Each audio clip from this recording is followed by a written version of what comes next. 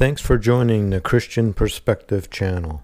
Don't forget to like, share, subscribe, and turn on the notifications bell so you don't miss a thing. Judah was a man in ancient times. Judah was a tribe. Judah is a nation. Judah is also a theology. We get the modern term Jew from Judah. The Jews are, generally speaking, the children of the man Judah. There are some parts of the Jews that are from other parts of Israel, and some that are from Gentile people that have joined into the Jewish people. But generally speaking, the majority of Jews are descendants of Judah, and that is why they carry the name of Judah. In episode 14, Jacob, the family man, we talked a lot about the patriarch Jacob and his 2 wives and his 2 concubines and his 12 sons. Now we will look at this chart that we made in episode 14. And is a chart of the sons of Jacob that were made from his 2 wives and his 2 concubines. Judah was the 4th son of Jacob from the older sister Leah. And if we see, Leah means weary.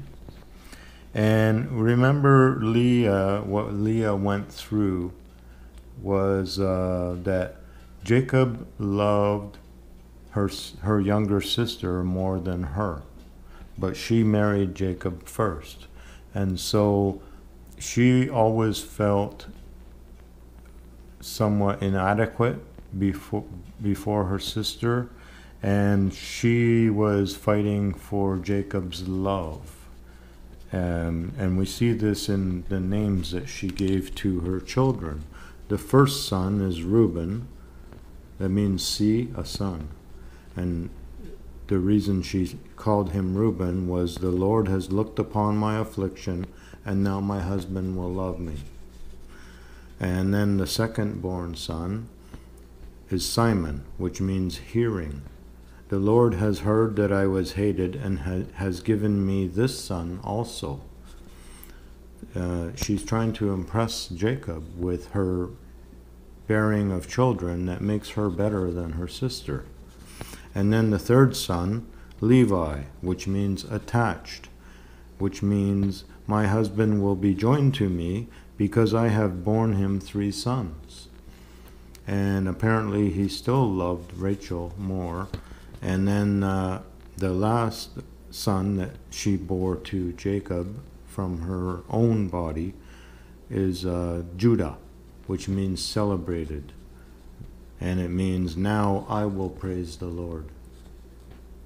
Basically, it seems to show that she's forgotten about Jacob, and she's saying, I will praise the Lord myself. He has given me 4 sons.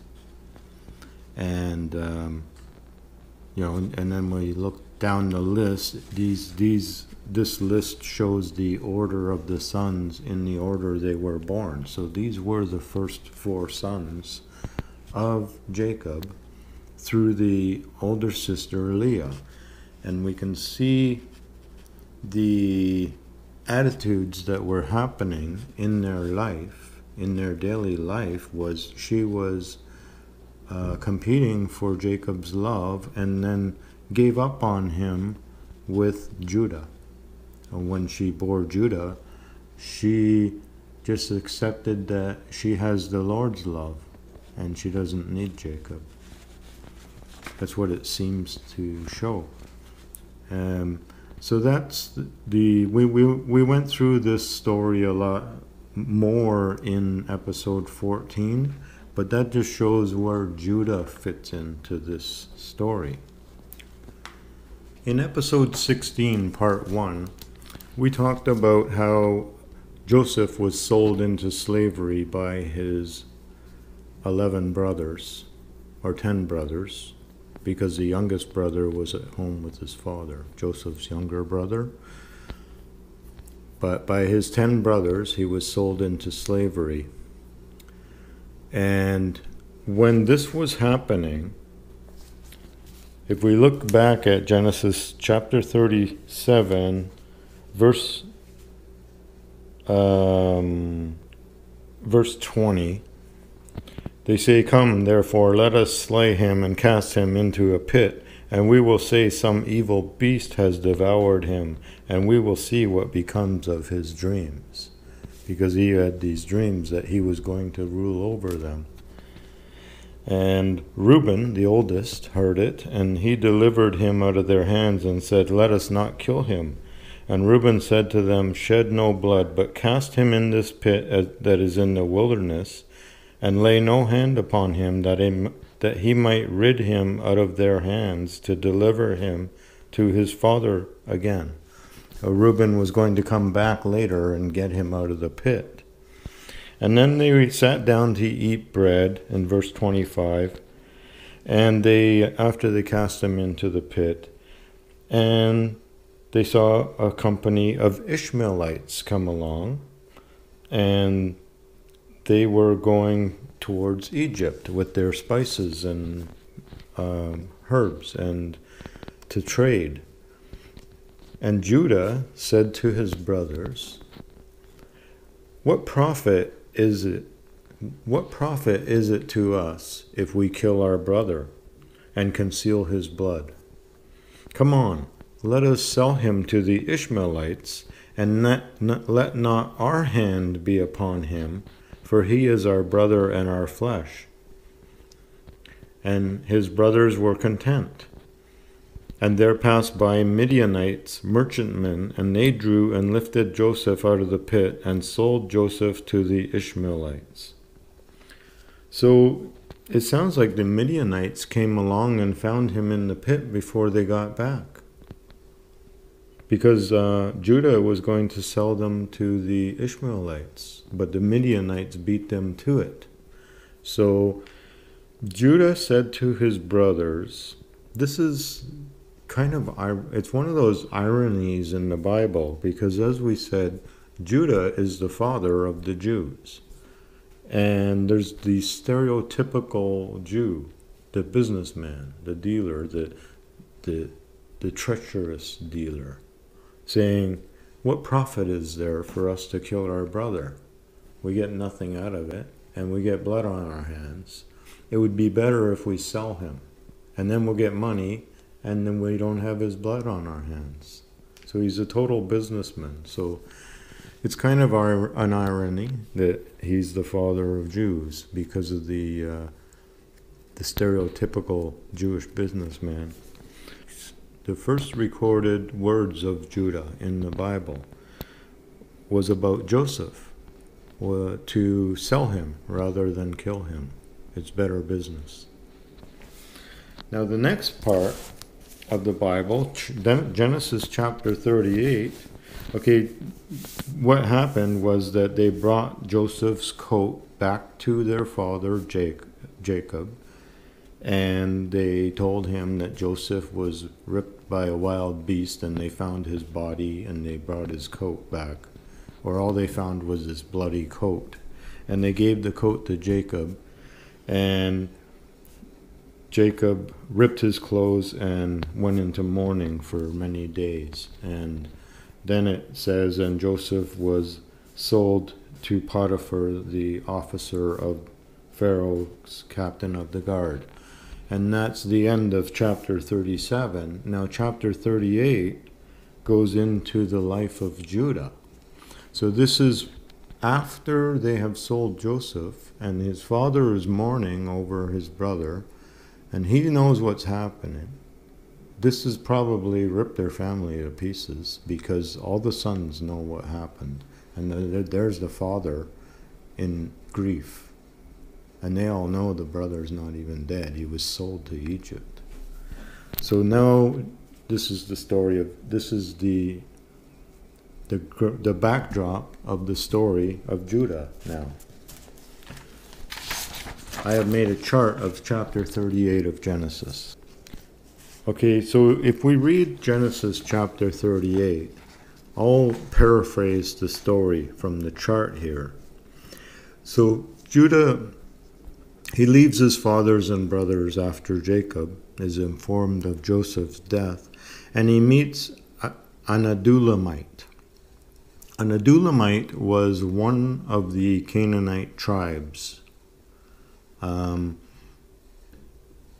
Adullamite was named Hira, which means pale. Now, does that mean pale-skinned? I don't know. So this Adullamite named Hira was his buddy that he hung out with. And from him, through him, he met another Canaanite named Shua. And Shua means cry out, as in crying out for help or crying out in pain. Shua, crying out. And Judah married Shua's daughter. Now, Judah had 3 children with this daughter. The daughter is never actually named in the Bible. It only calls her the daughter of Shua. So Judah's wife, who is unnamed, bore the first son, and this first son was named which means awake. And then the second son that she bore was named Onan, which means strong. And the third son was named Shelah, which means request. And he was at Chezib when she bare him. So Judah was at Chezib, which means a lie, when she bare him. So Judah took a wife named Tamar for his firstborn son. So he took a wife. It doesn't say what people she was from. I assume she was a Canaanite, but it doesn't really say. But Tamar means palm tree. So what does a palm tree represent in the Bible? A palm tree represents the cool. A palm tree was a source of shade, and the most common type of palm tree in the Middle East is the date palm. So it was a source of dates also, like a very, very sweet and rich fruit and shade. And what it represents is the life of paradise and righteousness. In Psalm 92, verse 12, we read, "The righteous shall flourish like a palm tree." So, with the Tamar, Judah marries Tamar to his firstborn son, But the Lord slew him because he was wicked. Now, why was he wicked? I guess growing up among the Canaanites, he was not learning the ways of his grandfather, probably. So the firstborn son dies. So Judah says to the second-born son, Onan, who means strong, Judah says to him, okay, your brother's wife is a widow and she has no child, so you give her a child for your brother. So the way this works is this was one of the principles in Israel. This was one of the principles in Israeli law. If you look in the law of Moses, you'll see it there. Is that if your brother dies and leaves a widow without children, you are obligated, the next brother down the line is obligated to give that woman a child. And the child is not like if I'm the second brother, I have to give my brother's widow a child. The child is not my child. The child is the brother's child. It's my brother's child. and she will raise it as her husband's child. So this is what was supposed to happen. But Onan spilled his seed on the ground because he knew the seed would not be his.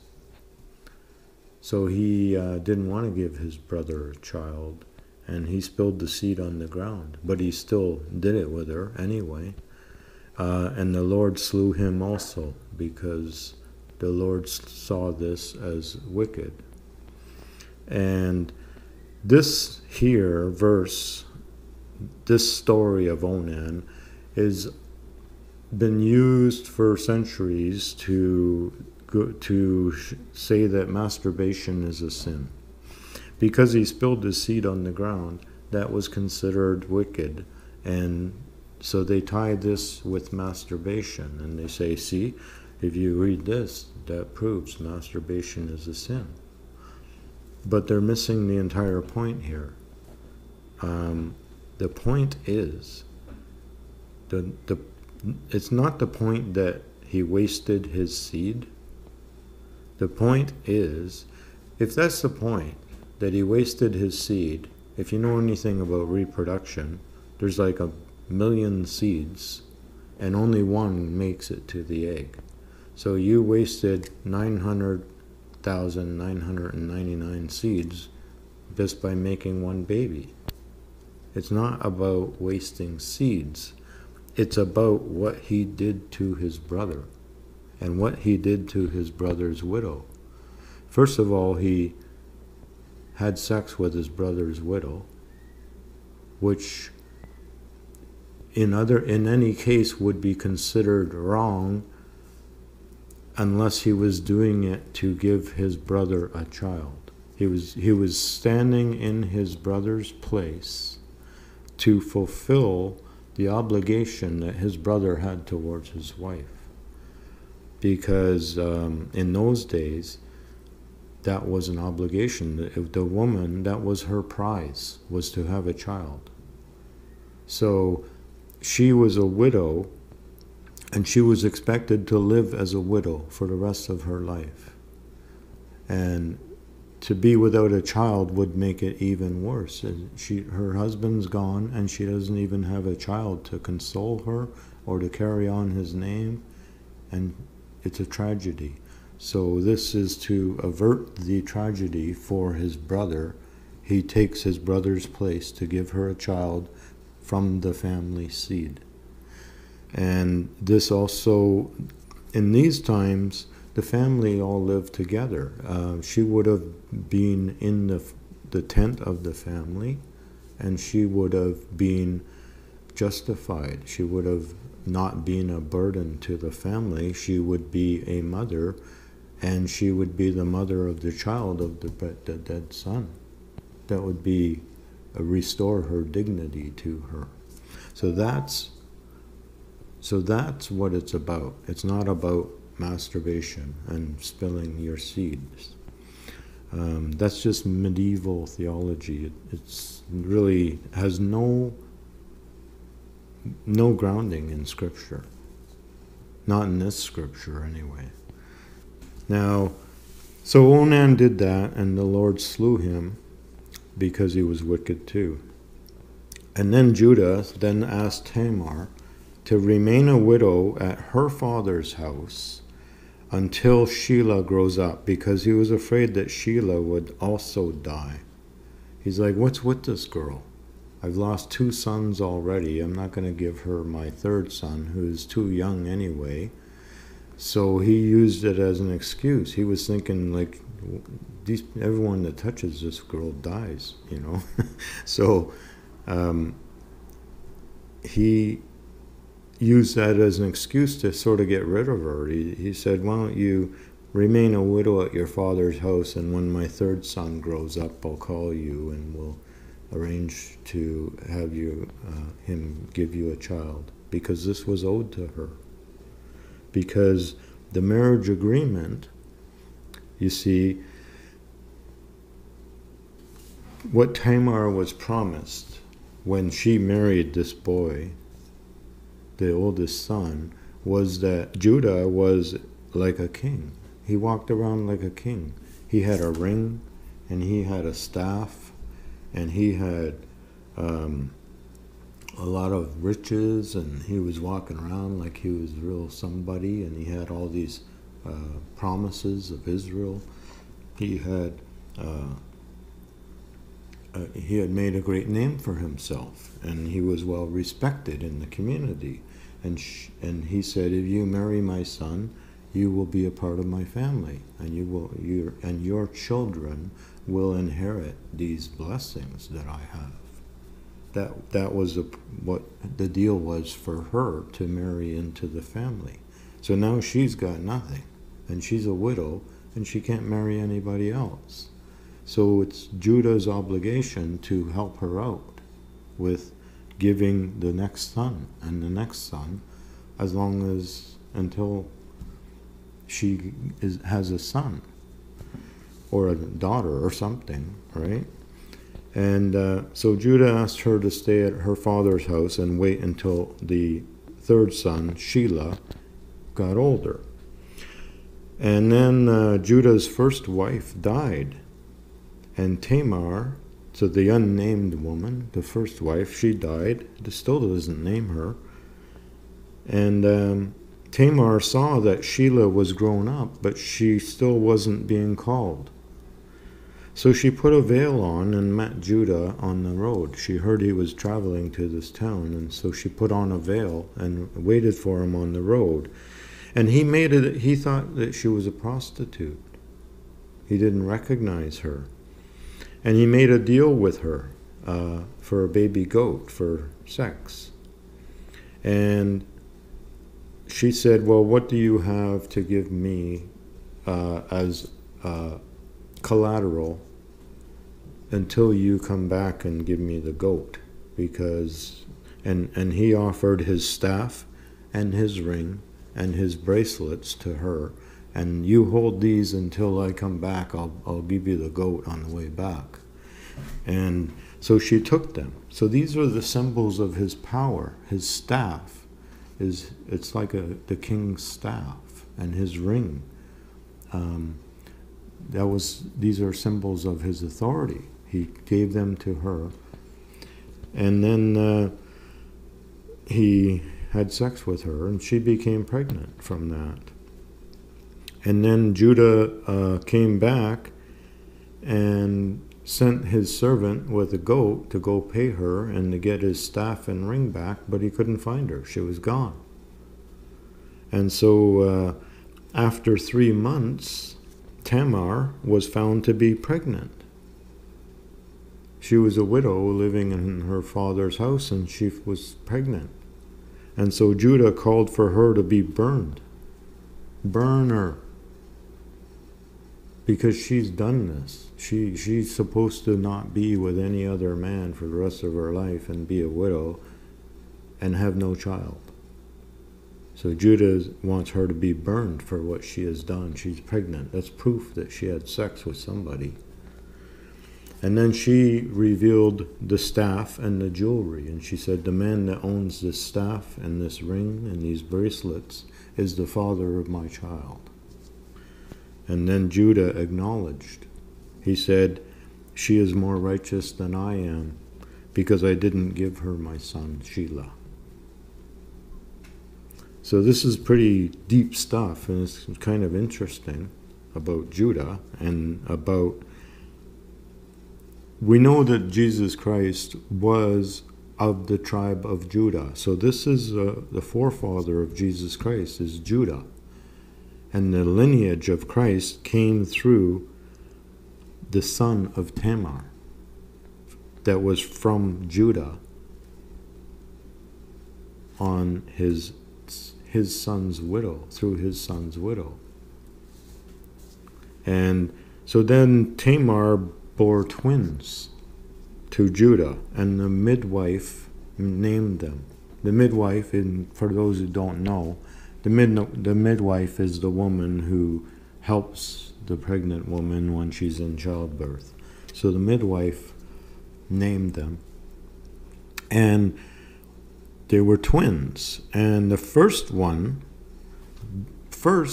a hand came out, and the midwife put a red thread on his wrist, like a bracelet, and said, this one came out first.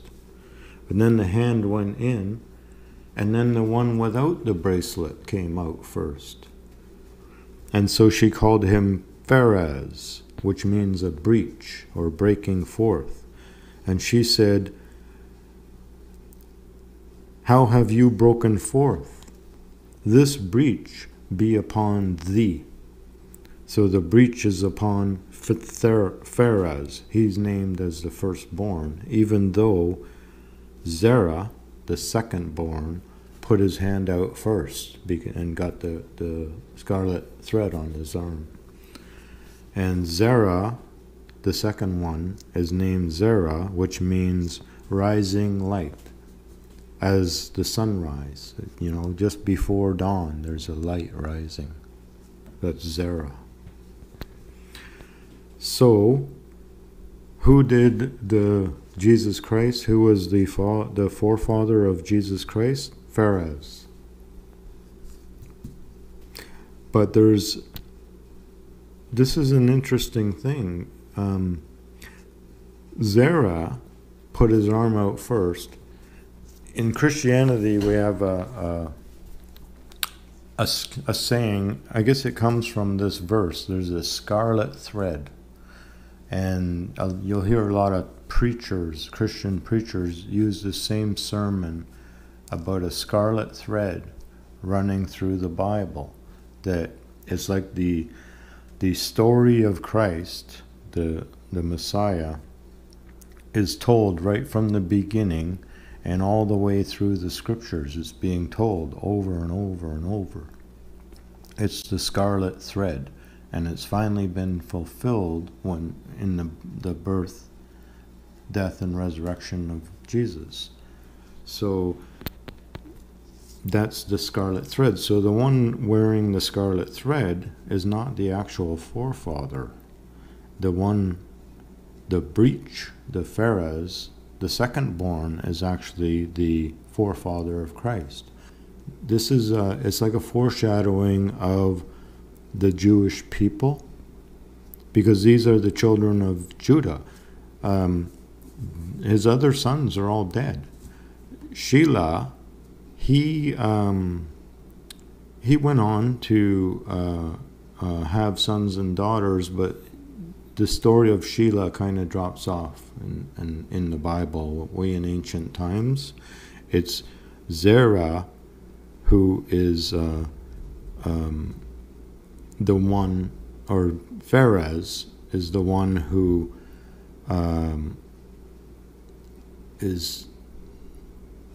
carries right through to the New Testament. And he's for Christians anyway, I'm not sure about Jews, what they think of all this, but to Christian, we're interested in Phares and Zerah, because Christ came through Phares, the breach, and Zerah was his twin brother. So there's two aspects to this. I see it like the first and second coming of Christ. Okay, so the second coming was prophesied before he was born, but he was born first before the second coming, because as the story goes, Christ was prophesied throughout the Bible, and then he was born and he lived a life of 33 years, and then he was crucified and died and buried and resurrected, and he arose to heaven, and he is coming again. So that's the first coming and the second coming.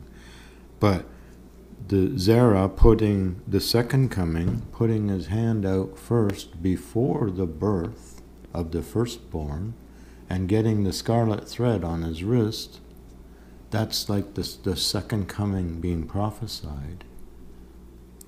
And then he goes back in, and then the firstborn is born, and then the second. So the rising light is the second coming of Christ. The breach is the physical body of Christ. Because Christ was through Mary, who was also a child of Judah, through Mary, Christ was born as a man, and through the Holy Spirit, he was the Son of God, or is the Son of God. So the spiritual came from God, the physical flesh came from Mary. So Phares represents the flesh, the physical flesh of the man God. God in human form, right? God in the flesh. So the flesh comes through Phares, and Zerah represents the spiritual second coming part of Christ, where he comes back as a living God. Thanks for joining the Christian Perspective channel. Don't forget to like, share, subscribe, and turn on the notifications bell so you don't miss a thing.